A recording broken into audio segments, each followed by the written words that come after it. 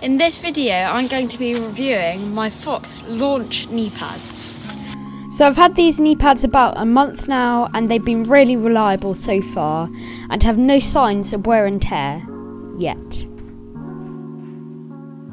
So while I was doing some filming of the knee pads, I found a dog friend who wanted to be in the video. So continuing on, currently I found the knee pads have a really sturdy design, and they're really comfy to wear, and they're not too bulky but give great protection. They're really lightweight, only 191 grams each, and let air travel around the back of your knees and a little bit through the front, so you don't get too hot.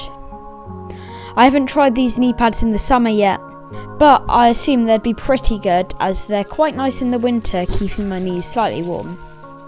So at the top of the knee pads, there's this rubbery surface in the inside to keep the knee pads in the same position without slipping down your leg when you're cycling along or cycling up hills.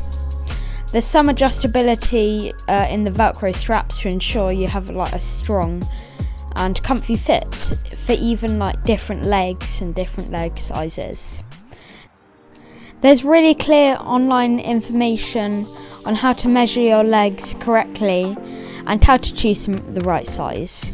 The link for that website to measure the sizes for you will be down in the description below. So when I measured my legs, I was at the top end of the small and at the start of the medium.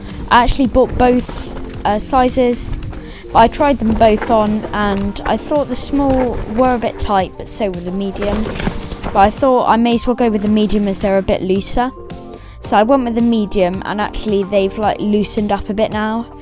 So I think if they're tight at the start, don't worry too much about it because they get looser.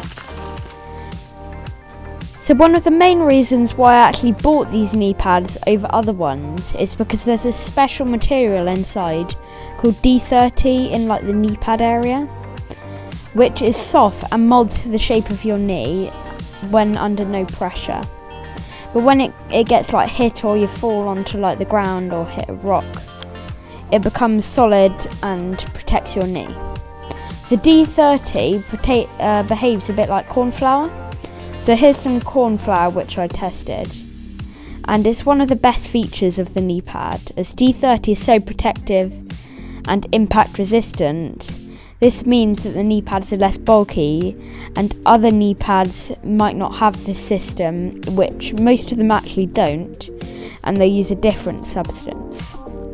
But I think it's worth paying a little bit extra for some D30 knee pads, as they're a lot more comfortable to wear and effective at stopping you getting injured when you crash.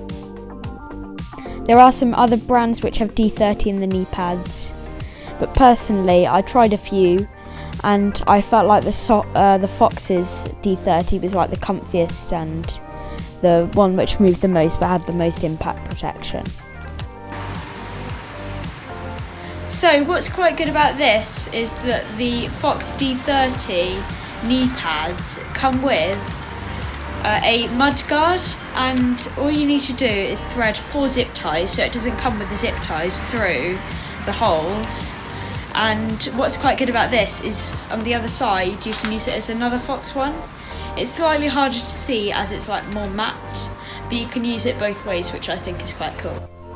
So I almost put this in the bin, but luckily I saw the mudguard.